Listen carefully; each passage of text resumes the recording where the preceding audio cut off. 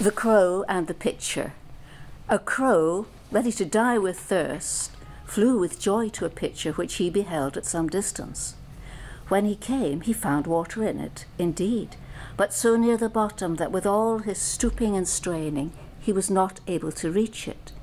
He then endeavoured to overturn the pitcher, that at least he might be able to get a little of it, but his strength was not sufficient for the accomplishment of this purpose. At last, seeing some pebbles lie near the place, he cast them, one by one, into the pitcher, and thus, by degrees, raised the water up to the very brim, and satisfied his thirst. Application, shortened version.